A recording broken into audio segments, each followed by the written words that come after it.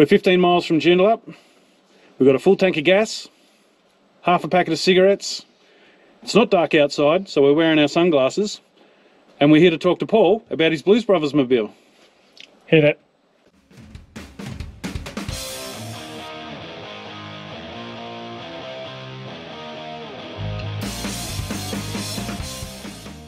All right, Paul, we met you before at Northern Steel with the GT40. Yep.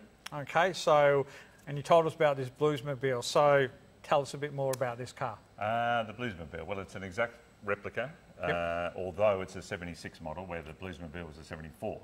So I bought it off a guy, I was living in North Queensland, and I saw an ad in the Just Cars, it was, this is about 2012, and you know, he had advertised, and I sort of looked at that, and I've always loved the Blues Brothers. Yep. So I thought, oh, you know, I'll have a look at this. So I flew down to Brisbane, and it wasn't licensed. And I said, well, look, I'm interested, but you know, a bit risky, sort of buying unlicensed. So what if I help you, get it licensed? So we got it inspected and licensed. Anyway, we did a deal. Yep. And I drove it all the way back from Brisbane to Cairns. Okay, nice. Yeah, 1,600 Ks, and yeah, a couple of minor issues on the way back, but in general, it's good. Obviously, like you said, you've always been a big blues fan, you know, and these things are rare to come up. You know, you don't see them very often, especially not a proper replica. Well, I bought it off was actually an American guy. And, okay. And he bought it off the original owner. So I'm the third owner of this car. Oh, nice. So, yeah, so he bought it, he did the conversion, and he did a really good job. Yep. I don't know if you know much about the conversions on these, but, you know, even at the rear, it's got Dodge, but the D's missing. And on the left front, there's a little bit of patch of primer. And, you know, so he did a really good job, you know, got the spotlight and all that sort of thing. Yep. So yeah, then he gave me all the paperwork. So you know, he was the second owner, I'm the third owner, and I've had it since 2000, so 10 years. I was a bit shocked, actually, I've had it that long now. Yep. Yeah, so that's the sort of the history of it. Yeah. Oh, nice. And does this thing actually venture out to many car shows or things like that? Yeah, I think a lot of people have seen us around. We can crank it up later, but what I did is I put an amplifier under the seat and I put two big waterproof speakers under the front. Okay. And nice. I've just got the Peter Gunn theme on loop. Okay. And so, and when you crank it up, if I cranked it up now, we wouldn't be able to talk. It's pretty loud. Yep, fair enough. We'll have a look at that later then, that's for sure. So every time we roll into a car show, we have it cranked up, and of course everyone, you know, wow, look at that. And then, of course, people love the Bluesmobile. Yep. As far as I'm aware, I saw a static one at Movie World in Queensland, and I know there's another guy imported one, but a lot of people don't know this. So they made this. This is a Dodge Monaco. So that's that's what the car is. They actually made them pillarless. Okay. So this is the actual replica of the Bluesmobile, but there is a guy there who imported one that's pillarless, and it looks like the Bluesmobile. So you know, it's not quite the same, but as far as I'm aware, that's all there is in Australia. But there could be more, but that's the only ones I've heard of. Wow. Okay. Yep. No, this is a perfect bloody car, and. You know, like you said, it's an iconic movie, and everyone has loved it at one stage or another and stuff like that. Well, people our age, you know. Well, definitely. Yeah. I'll give you an example of that. I was at a car show, and a kid walks up, "Look, Dad, a cop car," and he goes, "No, son, it's the Bluesmobile." Yep. You know, so of course he knew what it was, but young kids just think it's an old cop car. So, tell us about some of the features on the outside of the car that makes it similar to the replica. Well, it's pretty well identical, you know. And I've got this video I play, and if you have a look at the car, or even if you look at this, you know, the poster in the background, you'll see that it's pretty well identical, even to the nudge bar at the front, because you know, of course, the cops in America nudge people, and what's that called? There's a manoeuvre it's called. I can't remember. Yeah, I'm not quite sure, but yeah, I know what you're talking about. Yeah. Yeah. So he did a great job. So I really haven't touched the car except putting the the big speaker in it, and that sort of thing. But it is what's called a Bram. Okay. Now, we all know what a Holden Bram is, which is the sort of, upper model. So, so this is a 1976, but it's got cruise control, electric seats, power steering, air con. Nice. All factory. So it's the top of the range, where, of course, the original Bluesmobile was just a cop car with vinyl, wind-up windows, no air con, that sort of thing. So that's another great thing about it. At least it has all those goodies on the inside.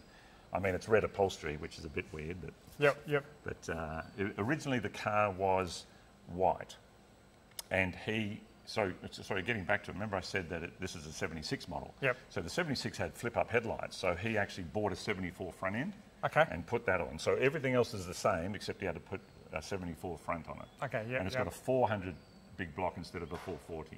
Yep. And it's pretty gutless though, you know, because it is, as they say in the Blues Brothers, you know, it's the one before catalytic converters. Yep. Well, this is the model with catalytic converter, so it makes, you know, a lot less horsepower. Yeah, yeah. At the moment, I see you got the white wall tyres on it and everything like that, which is, like you said, just a. Well, that was a bit of a mistake actually, because Yep. if you look at the Bluesmobile, it doesn't have white wall tyres. Oh, okay, yep. So when I got these tyres fitted, the guy asked me, and I thought, oh yeah, sure, you know, put the white on the outside, but I shouldn't have done that. But anyway, I don't know. It still looks good anyway. Yeah. So it's bigger than a Fairlane, LTD Fairlane. So I think it's 5.2.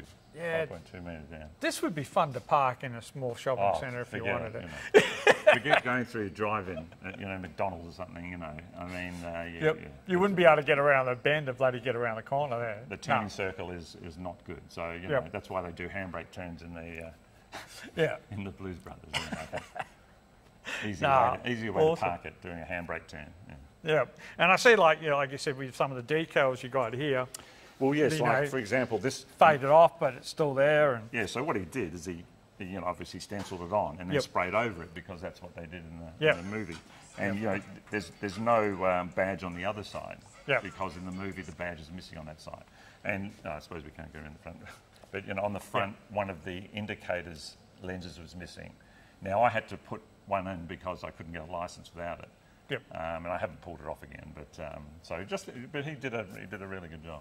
Excellent. Okay. Did actually get the number plates that were on the Bluesmobile in the movie, but of course, you know, you can't use that in WA, so I registered Blues Bros. That's the closest I could get to the Blues Brothers. Yeah, yeah. So that worked out well. And as I mentioned before, to get it licensed, if you look in the movie, this indicator is missing. Yeah, yeah. But I had to put an indicator in there to get a license. Yeah, otherwise the last thing you want is a defect when you're trying to get somewhere. Exactly. And like you said before, when we were over here, the primer patch that's on the bottom down there, so that's done exactly like the movie as well. Exactly like the movie. You know, the badge, the Monaco badge is missing here, like in the movie. And the only sort of thing at the rear that's like the movie, as I said before, is that it's got Dodge written across and the D's missing. Yep. So he did pretty well. I mean, it is pretty well an exact replica of the Blues. Yeah, wicked. And all the searchlights work and everything? And I haven't hooked that up. Okay. When I bought it, it wasn't hooked up, so I haven't sort of got around to it. And I don't really drive it that much at night or anything. Yeah. And I think technically it's illegal as well. Yeah, fair enough. Interesting, it is perfectly legal to have it. Yep. When I got it licensed, actually when I got a license, I took it off. But the guy at the inspection place said, no, that's fine. You know, okay, so that's all right then. So it is legal, No, perfect. Okay. Yeah. I'm actually a member of a Facebook group in Perth called Hollywood Star Cars of WA. Yeah, yep. And there's, you know, a guy with a Knight Rider. You know, oh, nice, yeah. You know, Herbie the Love Bug. There's I think they've got a guy maybe with a DeLorean coming in, you know. So this guy the guy that runs it is the Knight Rider guy. Yeah. You know, he's trying to get a few people together with different Hollywood cars. Yeah. You know, which is a good idea, you know, but Perth's fairly small and there isn't a huge amount of people with those sort of cars. Okay. All right, let's have a look at this thing. Have a look at the beastie. Yep. Okay, yep. Definitely a big old donk. Yeah, as I said before, it's a 400. Yep. It's the standard. And funny enough, they had a 4-barrel Holley from factory. So that is the factory 4-barrel Holley. Nice. It's all stock standard. All I've done is I got rid of the old compressor for the aircon. Yep. You know, it's the big old, what they call an RV2, you know, twin V2 sort of compressor. Yep. And put the chrome covers on, put the air cleaner on, and that's about it. The big radiator, and that's about it. Well, you need the radiator, aftermarket radios, and not some of these old girls. So absolutely, I can sit at lights now, aircon going, you know, 35-degree day, doesn't budge. Yeah, so. Perfect. Yeah, and you know, the air cleaner looks kind of tiny compared to the rest of the motor. I tell you why. when I put the compressor on, I Yep. couldn't fit a bigger one than that. Oh, okay, fair enough then, yep. So that's why it's so small. Nice. So when I bought this car, it had 36,000 miles on it. Now, Yep. as you know, these old Speedos only have 6 digits. Yep. So of course, when you get to 100,000, it clocks back to 0. But if you look at the condition of it, I think they're genuine miles on it. Oh, okay, nice. You know, I know you're going to take some footage of the inside, Yep. but you know, you just got to look at it. I've got now everyone talks about the cigarette lighter. You know, fix the cigarette lighter, Yep. like John Belushi said in the movie. This cigarette lighter works, and Yep. it's never been used. Oh, So it's a okay, brand awesome. new cigarette lighter. Yeah. Never touched a cigarette. So that's the advantage, I suppose, of being the third owner. Yep. And he bought it off a very old guy Yep, who okay. bought it new. Okay, wicked. So, you know, I'm pretty sure it's genuine. Well, it's done about 39,000 miles now. Yeah, I'm pretty yeah. sure that's genuine miles. You know, which That's perfect, yeah. So they've definitely kept it to try to keep it as low as I possible. mean, this is what I say to my friends. You know, a friend of mine's got a Camaro, and of course I got the GT4, and you've got to polish them all up and clean them. Yeah, yeah. This thing, it's supposed to look like crap. You know? Yeah, well, that's just So, it. You don't you have know, to do anything with it. The dirtier it looks, the more Yep. more original it is. Yeah. So that's one thing I love about it. I don't have to clean it before I go anywhere. Okay. Well, the rule is when you're in the Bluesmobile, you have to wear the hat and glasses. Well, that's fair enough. I mean, if you're going to cruise properly, you've got to cruise in style. Absolutely. So, usually when we get out, we take them off. Yep. But the rule is no one escapes that rule. Anyone who sits in the Bluesmobile has to wear the hat and glasses. Nah, happy to. It's wicked. Like, this thing is immaculate in here, even though it's not the interior from the Blues No. Brothers itself, but this thing is so comfy, and it's very, very neat in here. Like you said, it hardly looks like it's been touched. No, I'm sure it's 39,000 original miles. You look at the hood lining; it's just perfect condition. Look at Yep. the dashboard. It's electric on this side. You don't get electric on that side. Yeah, yep. But cruise control, aircon, power windows. It's just amazing, and everything works. And it's a real pleasure to drive.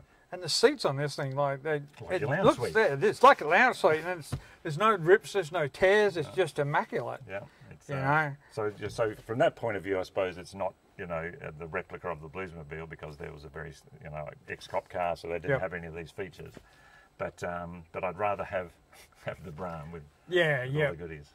Yeah, well, that's it. If you're going to travel in style, might as well make sure you are travelling in style. Absolutely. No, this is perfect. Like, it's just great. And you've set up your aftermarket speaker system, like you said. Yep, so under your In seat's this? a big amp, Yep. and this stereo here runs the amp to the speakers at the front. As I said, they're big waterproof speakers. I forget how many watt they are. Okay. Did you want me to crank that up? Well, why not? What do you reckon? Let's crank it All up. right, so it just needs the ignition.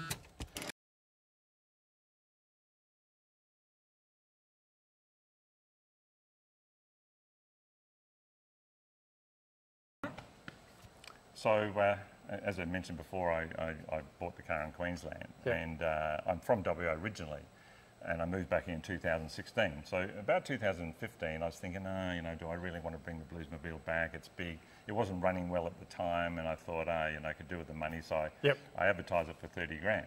Anyway, I had this guy, I still remember his name. His name's Lance. Hi, Lance, if you're out there. Yeah. And he rang me up.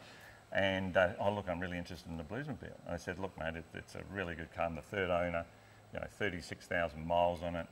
It's got all the fruit, everything works on it. Aircon, power seats, cruise control, aircon, and, no rust in it. And then suddenly I went, why am I selling this car? Yep. So I just suddenly went, oh, look, sorry, mate, I've changed my mind. I'm not selling it. He goes, oh, why? I go, yeah, look, I've just decided I'm not selling it. It's too good. Yeah, He goes, oh, shit, okay, well, look, anyway, if you change your mind, let me know. And that was it. So I'm really happy that I didn't sell it.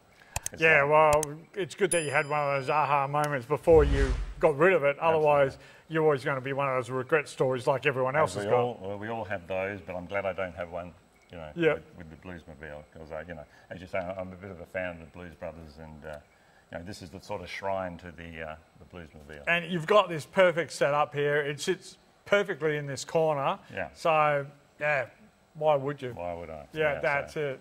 Awesome, mate. Well, look, thanks for showing this one. It's a perfect car. And look, I can't wait to see it out at an event once. And we go cars and coffee every month and perfect. various other Yeah, things, could be good hearing that rock up as Yeah. you're driving in. So, yep, Everyone loves it. sensational. All right, mate. Well, right. let's move on to the next one. No worries. Awesome. Thanks. So who are you, Phil? Jake or Elroy?